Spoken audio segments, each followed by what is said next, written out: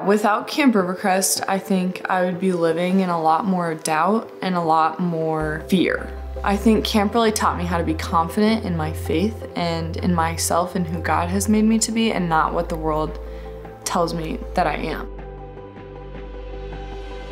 I definitely understood that Jesus loved me and he died for my sins, but everything besides that was just kind of going over my head. And it wasn't until I hit Camp River Crest and I was there and I was understanding everything, and my eyes and ears were just opened, and the Holy Spirit was really working in me. You know, my heart as a dad is seeing the answer to prayer. Lord, you know, cause my daughter to know you and to know you well, not just know of you. And camp plays a major piece of that. Throughout the day, they have it very well planned out, and so we have time where we engage in fellowship with one another, and then we also have time where it's just me just sitting and listening to God. And so through that, I also learn a lot.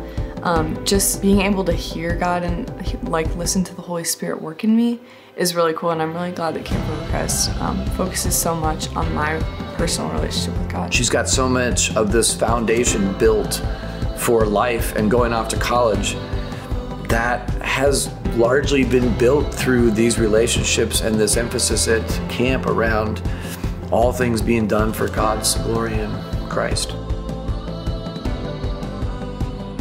I think every year when she comes home, it's a little different, but there's always this settledness about her that, man, I have learned a ton, and you can just see that pent up, like I got my cup full and it's gonna overflow here, and I'm about ready to tell you all that I learned. And I don't just want all of my knowledge to stay at camp, I want to carry it out through the rest of my life. And so when I come home from camp, yeah, I'm ready to go. I'm ready to conquer the world.